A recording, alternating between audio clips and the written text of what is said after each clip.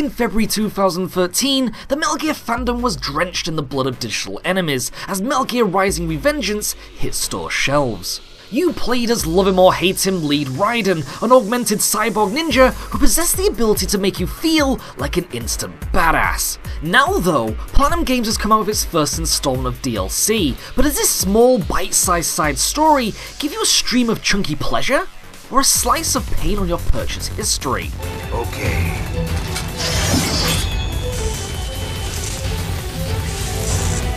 Let's dance. With Raiden's lop and chop journey closed with a nicely wrapped but shredded bow, it seemed kind of hard for Platinum Games to go back and continue with its depiction of the girly boy turned cyborg hero. Platinum comes through for us though, and realises the potential of its supporting cast, and we are now treated to the fall of Metal Gear Rising's coolest villain, Jetstream Sam.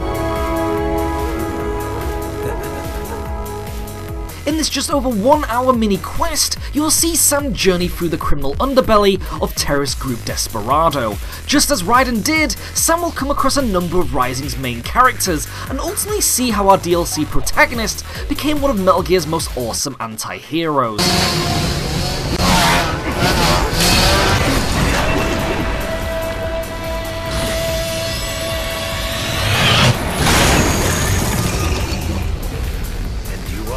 Funnily enough, while the expansion is indeed short, it gives us a more in-depth look at what was going on behind the scenes of Rising's antagonist side.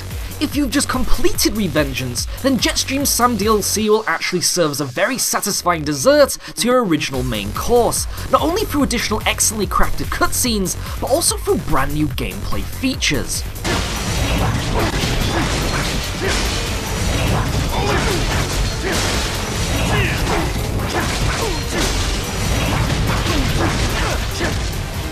When initially beginning your vigilante quest as a lone samurai, you'll actually come to realise that Sam plays completely different to the white-haired cyborg. While Sam and Raiden share common abilities like being able to block, deflect, and turn their enemies into a pile of flesh salad, Sam actually comes with a bag of skills that in a way make him stand out over our original hero. For instance, while Raiden can backstep to dodge incoming assaults from foes, Sam actually is able to side evade and cartwheel to safety.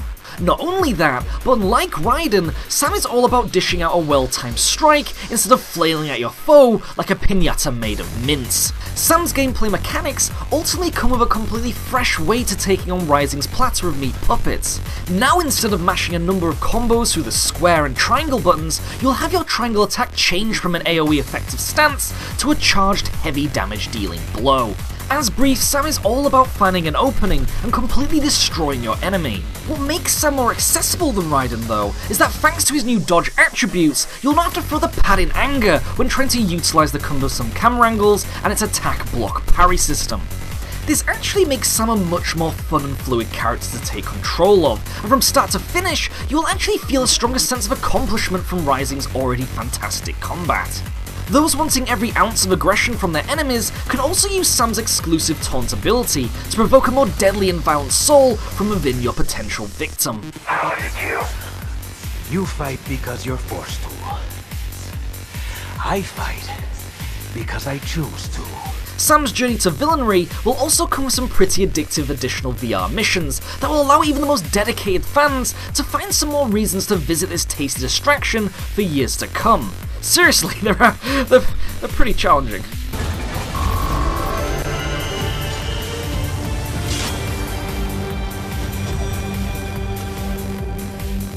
No piece of additional content is without critique though, and sadly when slicing through Sam's story, you'll sadly be trudging through a number of recycled environments that we already visited in Raiden's own adventure.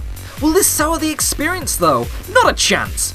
As Sam's fresh refinement to Rising's combat will already have you distracted from the portfolio of Metal Gear's muddy backgrounds. If you're wanting a fun yet affordable extra piece to your Rising product puzzle, then give Jetstream Sam a shot. Sure, it might be just over an hour long, but as the saying goes, it's quality over quantity.